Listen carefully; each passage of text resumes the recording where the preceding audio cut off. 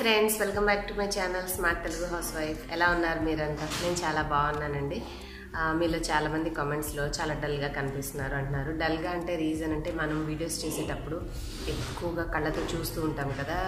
అవి మీ కామెంట్స్ చూడడమైనా వాటికి replies చేయడమైనా video shoot చేసినంతసేపు edit చేసినంతసేపు so చాలా వరకు ప్రెషర్ అంతా మనకి ఐస్ మీద పడిపోతుంది కాబట్టి ఫేస్ బాగా డల్ అయిపోయినట్టుగా అనిపిస్తుంది. సో అంత డల్గా అయితే ఏం లేదు, బట్ ఏంటంటే ఐ ఏరియా బాగా స్ట్రెయిన్ అవడం వల్ల మీకు ముఖం అంతా కొంచెం లాగేసినట్టుగా అనిపిస్తుంది అనమాట. మీలో కన్సర్న్ చూపించిన వాళ్ళందరికీ చాలా థ్యాంక్స్ అండి. ఇంకా ఈరోజు evening snacks routine, simple snacks. మా అబ్బాయి వచ్చాడు, పాప ఎగ్జామ్స్ కాబట్టి తన స్కూల్లోనే చదివిస్తున్నారు. తనకి వాటర్ మెలన్ పుచ్చకాయ ముక్కలు కట్ చేసి పంపించేశాను. మా ఈవినింగ్ స్నాక్స్ రొటీన్ ఎలా ఉందో ఇవాళ వీడియోలో చూడండి. ఇంకా నా ఈవినింగ్ రొటీన్ అయితే ఎప్పుడు ముందు పాలు కాయడంతో స్టార్ట్ అవుతుందండి. ఏది తిన్నా తినకపోయినా బాబు పాలు తాగుతాడు. సో అప్పుడప్పుడు నాకు కూడా తాగాలనిపిస్తూ ఉంటుంది. ఫస్ట్ అయితే పాలు కాచి ఉంచితే ఆకలి వేస్తే ముందు అవి తాగినా కూడా హంగర్ సాటిస్ఫై అయిపోతుంది కదా. కొంచెం ఈ పనులన్నీ చేసే ముందు చిన్న చిన్న వర్క్స్ మా మమ్మీ తీసుకొచ్చిన చక్రాలు అయిపోయినాయి. కొద్దిగా ఉన్నాయి. ఆ డబ్బా ఒకటి పెద్దగా స్పేషియస్గా స్థలం ఆక్యుపై చేస్తుందని దాంట్లో సర్దేసి కాస్త పిండి ఉందని చెప్పాను కదండి. ఈ పిండి మనము పునుగులు వేసుకోవడానికి చేద్దామని ఆల్రెడీ ఇంతకుముందు చేసింది కొంచెం మినపపిండి ఫ్రిడ్జ్లో ఉంది. అది ఇవాళ రొట్టె వేయంగా మిగిలింది కాస్త పులిసిద్దని చెప్పి బయటే ఉంచేశాను. సో దాన్ని అన్నింటినీ కలిపేసి ఒక బౌల్లోకి తీసేసుకుంటున్నాను. మీరు కూడా ఇలాగే చేస్తుంటారా? కొంచెం కొంచెం మిగిలిపోతే. ఇప్పుడైతే స్నాక్స్కి సరిపడా ఉన్నాయండి. ఇవి నేను ప్రిపేర్ చేసుకుంటుంది ఏంటంటే నెక్స్ట్ డే మార్నింగ్కి కాస్త టిఫిన్గా వాళ్ళకి పొంగనాల్లాగా కానీ లేదంటే పునుగుల ఏది కన్వీనియంట్ అది చేయొచ్చు అని చెప్పేసి రెడీ చేసి పెట్టుకుంటున్నాను. కలిపేసి ఫ్రిడ్జ్లో ఉంచేసామనుకో ఉదయాన్నే హడావిడి లేకుండా ఉంటుందని. ఇంకా పాలలో అయితే నేను ఇంతకుముందు వేరే ఫ్లేవర్స్ యూస్ చేస్తూ ఉండేదాన్ని. నేను రీసెంట్గా తయారు చేసిన బాదం పొడి అనేది పర్ఫెక్ట్గా ఉందండి, చాలా బాగుంది. ఇది చల్లారిపోయినా కూడా పాలు మనకి వాసన రాకుండా మంచిగా ఫ్లేవరబుల్గా ఉండడానికి నేనేం చేస్తున్నానంటే పొడి ఒట్టిగా వేసి కలిపేయకుండా పాలు కాగిన తర్వాత ఒక 2 నుంచి 3 నిమిషాలు మరిగిస్తున్నాను నేను వేసిన పౌడరు. సో దట్ ఏంటంటే బాదం పొడి కానీ అందులో వేసిన షుగర్ అన్నీ మంచిగా కలిసిపోయి మనకి యాలకులు కూడా చక్కగా పాలతోటి మరిగి మంచి ఫ్లేవర్ వస్తుందన్నమాట మిల్క్కి. అవి ఎలా చేసుకుంటాను తర్వాత అనేది మీకు చెప్తాను పాయింట్. ఫస్ట్ అయితే పాలు మరుగుతూ ఉన్నాయి కదా, కొంచెం సేపు ఆ పౌడర్ వేసి అట్లాగే ఉంచి మా అబ్బాయి క్యారియర్ బాక్స్ అని సర్దేస్తున్నాను.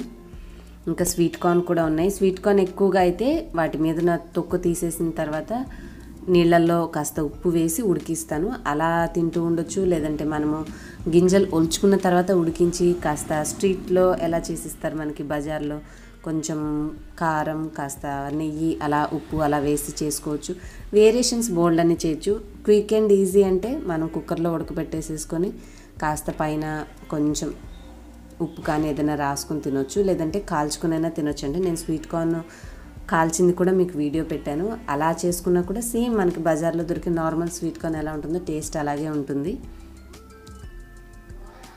అందుకని చెప్పేసి ప్రిపేర్ చేసుకుంటాను. ఇక ఈ పనులన్నీ ఏంటంటే ఉదయం పూట నా వర్క్ నేను అంతా చేసుకుంటూ ఉన్న తర్వాతే ఇవన్నీ ఎక్కడెక్కడ పడి ఉంటాయి కదా, సో ఒక్కొక్కటి కానిచ్చుకుంటూ సైమల్టేనియస్గా చేస్తూ ఉంటాను. మీలో చాలామందికి వర్క్ రొటీన్ చూడడమే ఇష్టం ఎక్కువ కాబట్టి మామూలుగా మాటలు చెప్పేదానికంటే కూడా పని చూపిస్తేనే ఇష్టపడుతున్నారు కాబట్టి సో మ్యాక్సిమం నేను చేయగలిగినంత వర్క్ రొటీన్ మీకు చూపించడానికి ట్రై చేస్తున్నాను. ఇంకా అవన్నీ అయిపోయాక 2 కండ్లకి ఇంత తొక్కు వచ్చింది చూడండి. డస్ట్బిన్ ఆల్మోస్ట్ సగం ఫుల్ అయిపోద్ది అనమాట స్వీట్ కార్న్ తీసేస్తే. ఇంకా ఎప్పటికప్పుడు నాకు కౌంటర్ టాప్ క్లీన్గా ఉంచుకోవడం అలవాటు. గజిబిజిగా ఉంటే ఆ కొంచెం ప్లేస్లో పని చేసుకోవడానికి విసుగ్గా ఉంటుందని దాన్ని ఎప్పటికప్పుడు క్లీన్ చేసేస్తూ ఉంటాను. ఇంకా కాస్త పుచ్చకాయ కూడా ఉంది. ఇది క్లింగ్ ఫిల్మ్ అండి. మనకి చక్కగా ఏదైనా ఫ్రూట్ కట్ చేశాక దాన్ని అలా వదిలేయకుండా దీంతో చుట్టి మనం ఫ్రిడ్జ్లో ఉంచుకుంటే పాడవకుండా ఫ్రెష్గా ఉంటుందన్నమాట. సో ఇంకా చిన్న ముక్కే కదా, పైన ఉన్న చెక్కుతోటి తీసేస్తున్నాను. కట్ చేసి దీన్ని సపరేట్ చేసే బదులు దానిపైన లేయరే తీసేస్తే పని అయిపోతుంది ఫాస్ట్గానే. అలా చేశాను అనమాట ఈరోజు. మీరు అనొచ్చు ఇప్పుడే పాలు కాస్తున్నారు కదండి మళ్ళీ పుచ్చకాయ ఇస్తున్నారు అని చెప్పేసి. పండుకి మనం తాగే పాలకి కొంచెం గ్యాప్ ఉండాలి కదా. ఇది వేడిగా కాచిన పాలు ఎండాకాలం త్వరగా చల్లారవు కాబట్టి అవి కాచేసి నేను కాసేపు అలాగే ఉంచేస్తాను. తను ఇప్పుడు రాగానే ఈ పుచ్చకాయ ముక్కలు కట్ చేసి ఇచ్చేస్తే తింటూ ఉంటాడు. ఆ తర్వాత కాసేపు నాకు ఈ లోపల పాలు చల్లారుతాయి కాబట్టి నిదానంగా తాగుతాడని 2 పనులు సైమల్టేనియస్గా చేసేసాను. ఇలా చిన్న చిన్న ముక్కలుగా కట్ చేసి కొంచెం మనం సాల్ట్ చల్లేసి ఫోర్క్ ఇచ్చామంటే వాళ్ళు తినగలనని తింటారు, మిగిలిన వదిలేస్తే మనం ఉన్నాగా ఖాళీ చేయడానికి మిగిలిన మనం క్లియర్ చేసేయచ్చు. మ్యాక్సిమం సమ్మర్లో మనము కుక్ చేసిన ఫుడ్ కంటే వాళ్ళు ఇష్టపడితే ఫ్రూట్స్ ఇవ్వడానికే ట్రై చేయాలండి. ఎందుకంటే ఫ్రూట్స్ తీసుకోవడం వల్ల దాహంగా అనిపించదు, అలాగే మనకి ఎండాకాలంలో చెమట రూపంలో కొంచెం బాగా నీరసం అయిపోతూ ఉంటాం కదా, చెమట అనేది ఎక్కువగా బయటకు పోవడం వల్ల ఇందులో ఉండే నీరు దీంతో పాటు ఉండే లవణాలు కూడా మన బాడీలో అవి మినరల్స్ అనేవి కాస్త లెవెల్ చేయడానికి హెల్ప్ అవుతుంది. ప్లెయిన్ వాటర్ కంటే కూడా వాటర్ రూపంలో ఉన్నటువంటి ఆహార పదార్థాలు తీసుకుంటే చెమట ద్వారా పోయిన మినరల్స్ని అది ఫుల్ఫిల్ చేస్తుంది అనమాట, సర్ది చేస్తూ ఉంటుంది.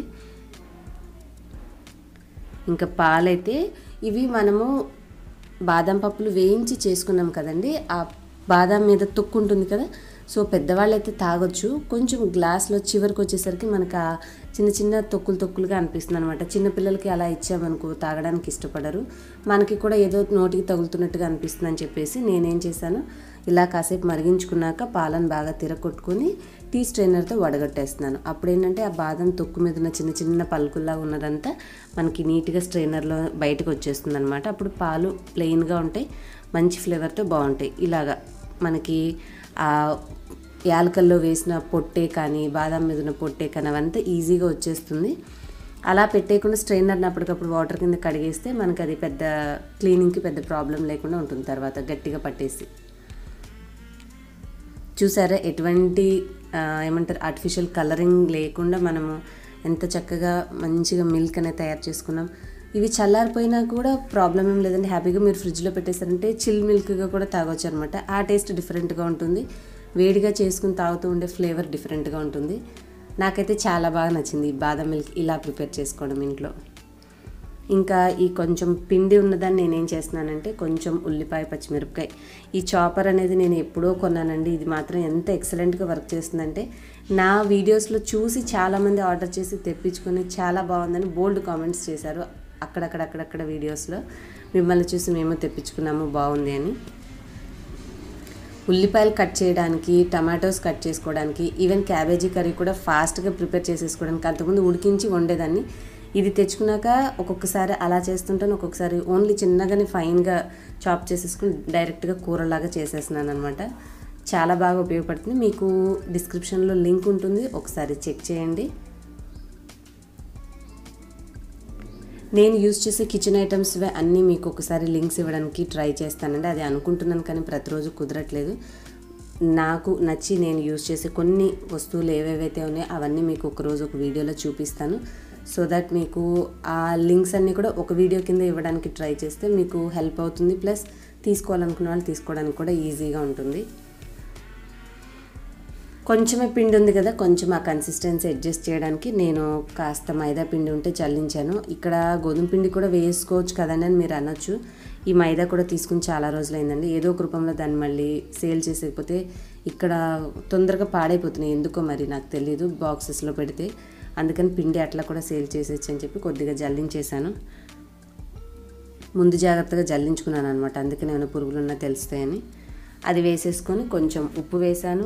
ఉప్పు వేసిన తర్వాత కాస్త జీలకర్ర కూడా వేసుకొని కలిపి బయట ఉంచితే చక్కగా పులిసి బాగా వస్తుంది. కానీ ఒక్కొక్కసారి ఎండాకాలం ఓవర్గా పులిసింది అనుకోండి, పిల్లలు తినరు, ఇష్టం లేదు అంటే మళ్ళీ అది వేస్ట్ అయిపోతుందని నేను కలిపి ఒక 2 hours బయట ఉంచి పడుకునే టైంకి ఫ్రిడ్జ్లో పెట్టేశాను. సో దట్ మార్నింగ్కి తీసుకునేసరికి మనకి అలా పిండి కొంచెం ఫర్మెంట్ అయితే సోడా వేయకుండానే చక్కగా అవి పునుగులు వేసినప్పుడు పొంగినట్టుగా వస్తాయి అన్నమాట. టేస్ట్ కూడా బాగుంటుంది. సో అందుకని ప్రిపరేషన్గా ఇప్పుడే చేసి పెట్టేశాను. ఇప్పుడు 10th ఎగ్జామ్స్ జరుగుతున్నాయి కదండి, నెక్స్ట్ డే మార్నింగ్ కూడా బ్రేక్ఫాస్ట్ టైంకి ఏం చేయాలి, క్విక్గా తొందరగా అయిపోయేది ఏంటి అని చెప్పి బిఫోర్గానే ఏదో ఒకటి ఆలోచించి రెడీ చేసుకుంటేనే మనకి టైం అనేది సేవ్ అవుతుంది, హడావిడి లేకుండా టెన్షన్ లేకుండా ఉంటుంది. ఇంక ఇవన్నీ చేసేసిన తర్వాత మిల్క్ చెప్పాను కదా, ఆ మిల్క్ కూడా అక్కడ పెట్టేశాను. సో దట్ వాడు మా అబ్బాయి ఎప్పుడు కావాలంటే అప్పుడు చూసి తాగేస్తాడు. తను తినంగా ఇంకా కొన్ని ముక్కలు అయితే వదిలేసాడు, తనకు నచ్చలేదు, సరిపోయిందేమో పొట్టకి. ఇంకా అవి నేను కూల్గా తింటున్నాను.